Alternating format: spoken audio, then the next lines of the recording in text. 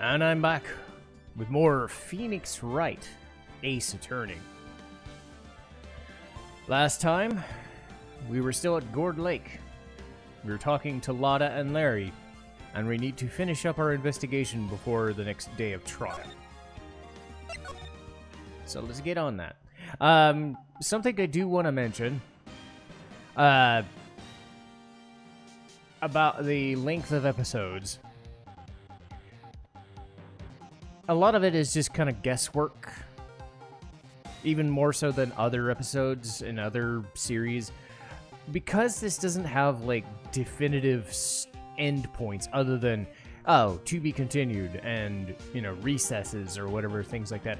I kind of have to make a judgment call based on what my spoiler guide is telling me, like, what a good halfway point is between in a conversation, especially for, like, investigative purposes, but in testimonies, because there's no guarantee that a thing is going to be 20 minutes, 30 minutes, 40 minutes, an hour.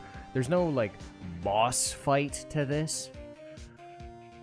But I have noticed in a couple of episodes, if they ran like 40, 45 minutes, my voice does take a bit of a hit.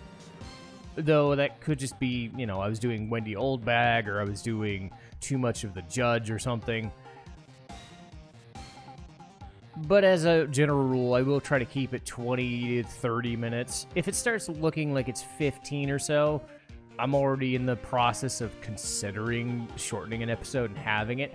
But again, I will look at my guide and it will kind of guide me to, can I do this in one 35-minute episode or 40-minute episode rather than two 20-minute ones, to amplify the dramatic effect. It is kind of like wait and see, but the longer these go, like at this point, the cases get longer and longer. The first few were very short, but now this is where the rubber meets the road, and most cases are going to go long. So I have to be smart with what I'm doing for my own sake, because this is a lot of text.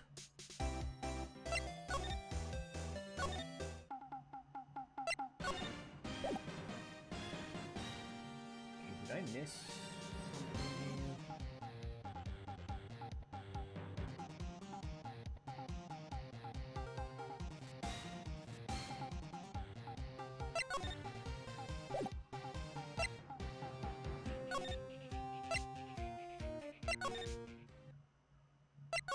Okay, I should be talking to Lada, to be honest.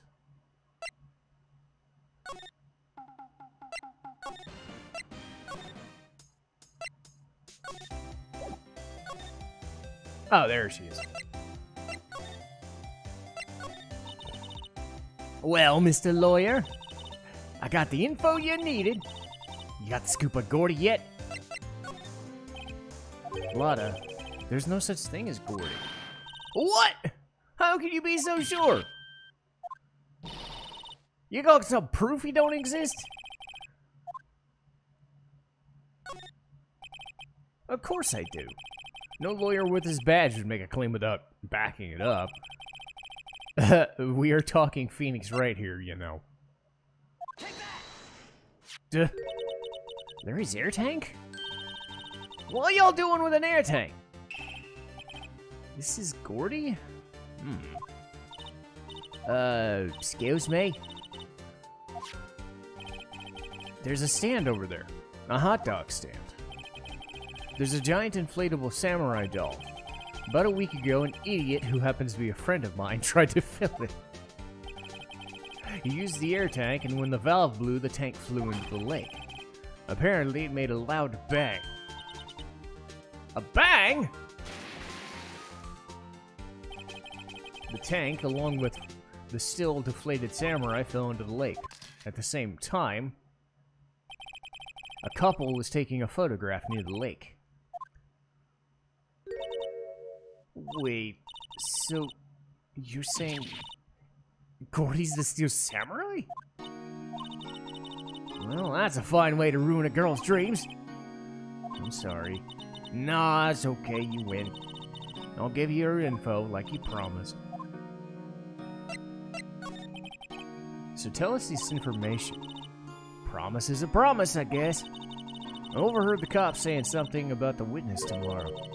They say he's the caretaker of the boat rental shop up there. Boat rental?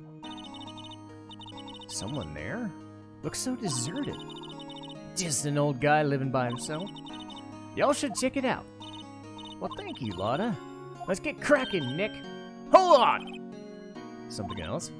Yeah, the night of the murder. My camera clicked twice, you know.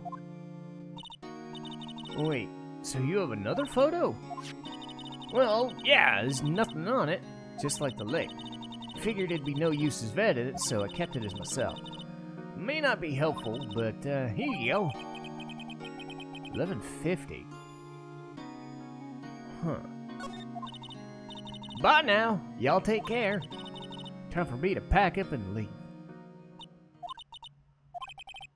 It's all Larry's fault. Legend still lives on, I guess.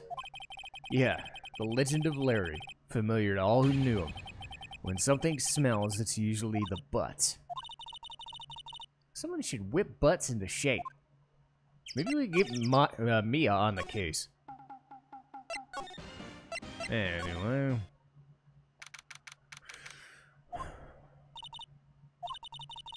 This is the boat shop they were talking about. You're right. Doesn't seem like anyone's around at all. Well, let's check it out anyway.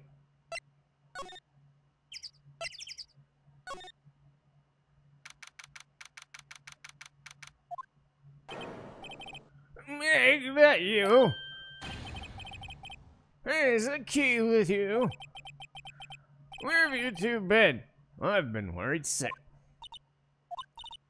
Nick, you handle this. I think I'll leave this one up to you, Maya. Meg! Yes? Finally made up your mind, have you? My mind? You run the pasta shop when I'm gone. Pasta? I'm glad to hear it, glad to hear it. You make an old man proud. When you kids left the house, I didn't know what to think. How am I supposed to keep this place running, an old man like me? Polly, your kids are home. Hello! Hello! Ugh. I have to be a parrot now. Uh-oh. Nick, what was that? A parrot, the one on the perch. Key! Yes? I need a wet noodle shop in your capable hand. Nick, what's the wet noodle? Based on the available evidence, I'd say the name of his pasta shop. That's a relief, isn't it, Polly? Hello! Yep.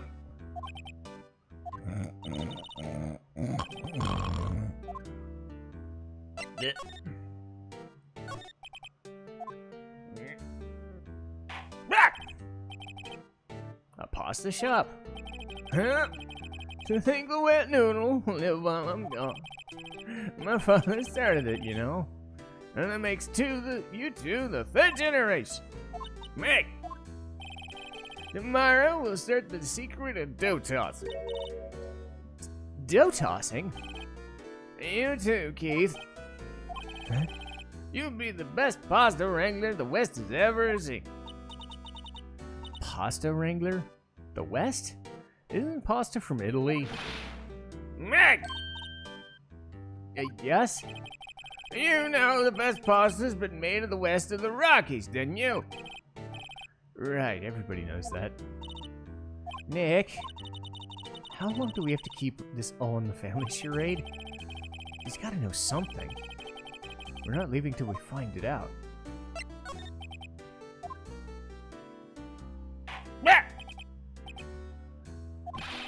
What are you talking about? This here's the balance of pasta. Wet noodle. Well, as you mention it, we haven't gotten many orders for spaghetti. All the kids come up and say, yo, do you want to ride one of your boats? That's why I keep the boats out there. Youngsters these days, darned if I understand them. I'm pretty confused myself. Nick, this isn't going anywhere. But this old man's a witness. We gotta find some way to get information.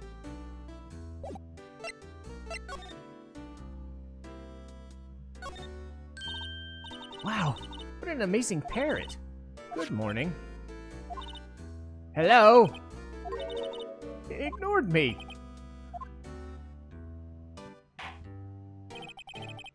Well, you forgot. You gotta call her name first. Her name? Polly, how you been? Hello. See? Neat. So the parrot's name is Polly? Too bad that's all she can say is hello. Oh, she can say lots of things. You just need to know secret words. Secret words?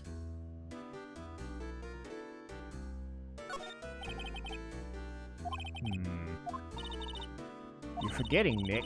He's running a pasta shop.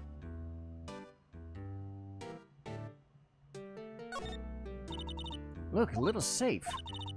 It's locked. Well, there's definitely something here, but... Oh.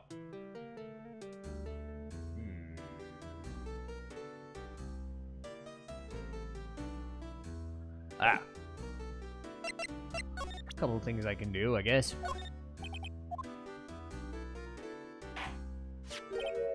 Huh? Ah, is the lawyer's bed? Yes.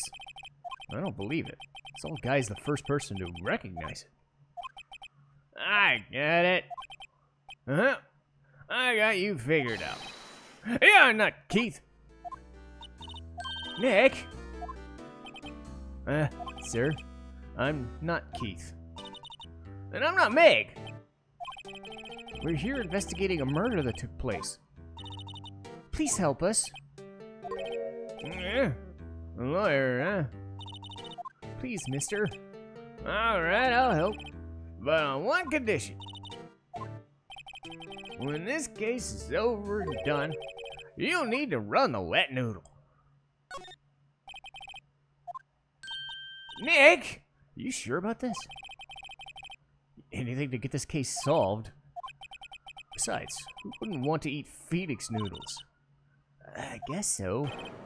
That's my boy! Good for you, Keith. Didn't I just... You too, Meg!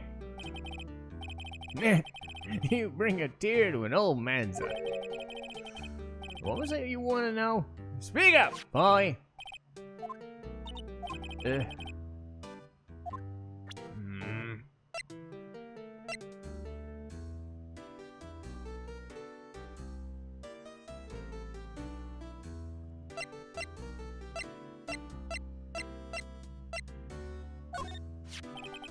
I seen this.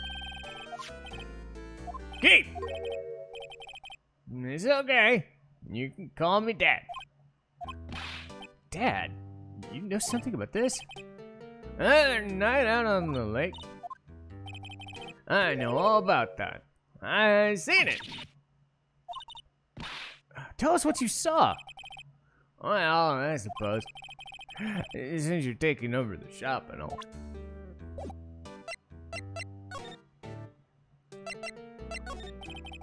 I forget the time. It was pretty dark outside. Probably night. It was after midnight, but I heard a bang, so I looked outside. Then I heard another one. Bang!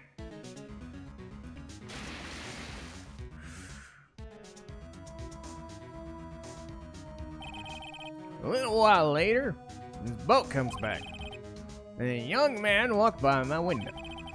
He was muttering something to himself. Yeah. What'd he say?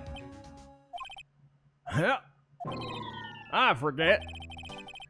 And I'll remember by tomorrow, I promise. You need to know now.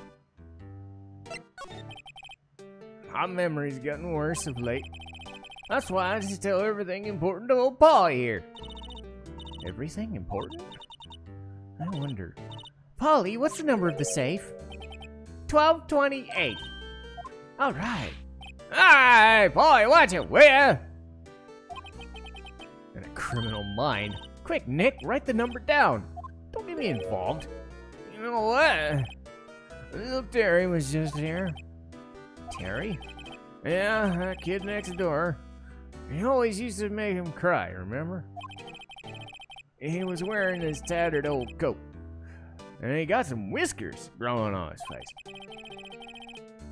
Must be talking about Detective Gumshoe. He comes up and tells me to come down to court.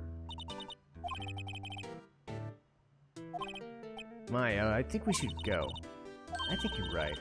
Oh wait, I had one more question. Polly, have we forgotten something? Don't forget DL6. What? The fuck? What did you just say? One more time, Polly. Don't forget DL6. DL6? Hey, I mean, Dad. That's weird. Who is this old guy? Why would that bird know about it? We gotta figure out who that old man is. He locked the door. Who could he be? I think I need to do a little more research. Maybe I should ask Gumshoe.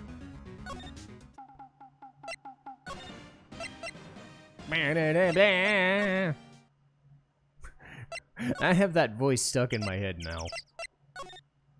It's gonna be very weird going back to something else. Hey, pal! Long time no see. You don't look happy. What's wrong this time? Get your foot caught in a boat somewhere? Actually, we wanted to ask you something. Yeah? You know that boat rental shop? Oh, yeah, him? The old man who runs is appearing as a witness tomorrow, isn't he? How'd you... I was supposed to be top secret. You know who that old man is? Actually, I don't. He's a bit of an odd guy. I haven't been able to get a straight answer out. I decided first he wasn't persuasive enough to testify. That's why we called Miss Lotta yesterday. As for who he is, we got no idea. Sounds suspicious. Well... Huh? We need to know about the DO6 incident. What? That was when Edgeworth's father died. I can't help but think it has something to do with this case.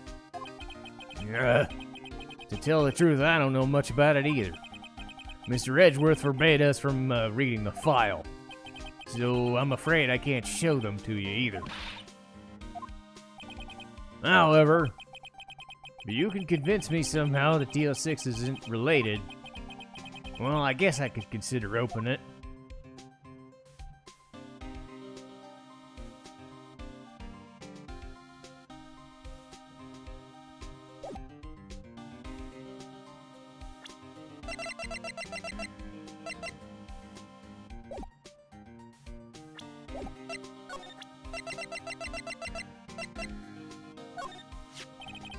What's that? Parrot? This old man at the boat shop's parrot.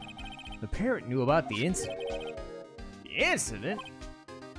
DO6. What?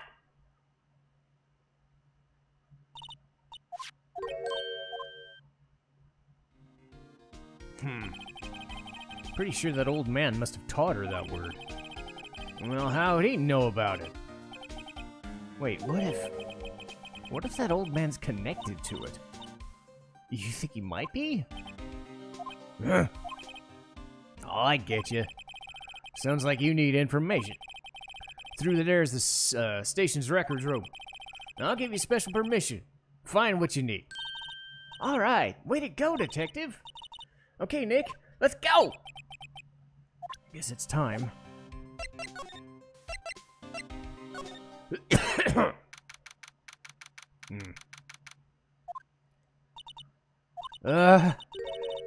It's amazingly dusty. 10 years of files and 10 years of dust, I guess.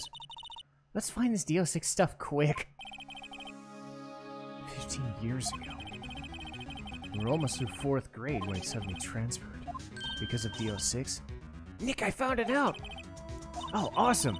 Just let me know what you wanted to know about the DO6 incident.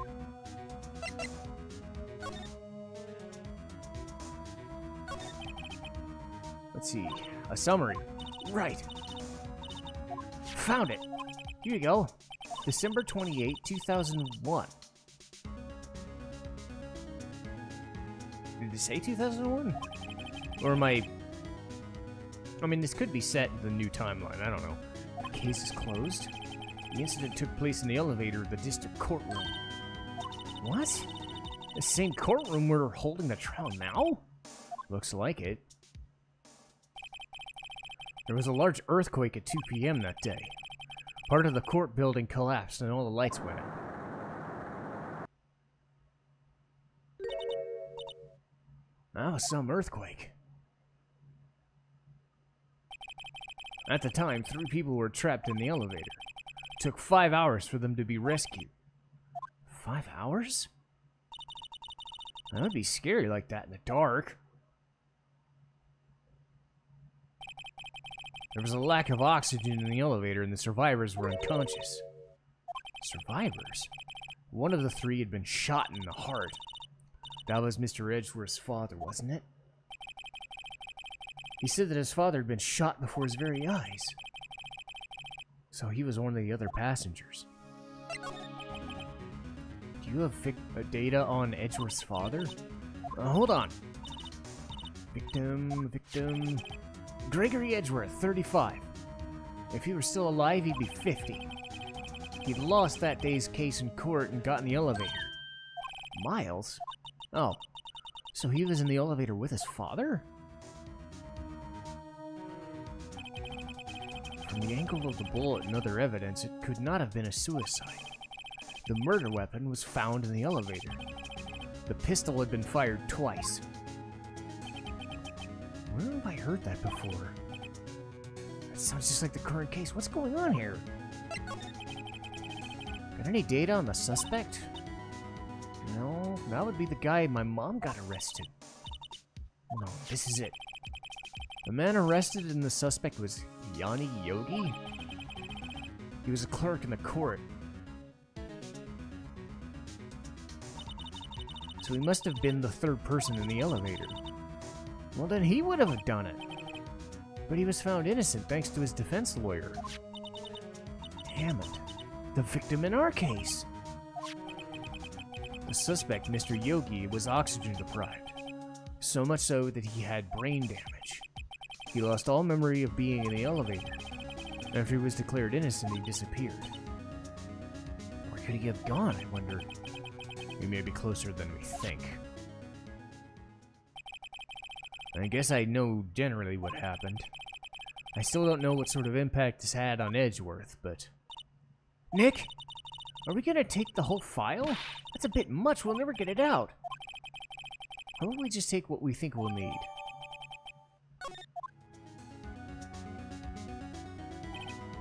Right. It's probably all we'll be able to find here. Now all that's left is the trial tomorrow. I wonder how Dad's going to testify in court. Alright.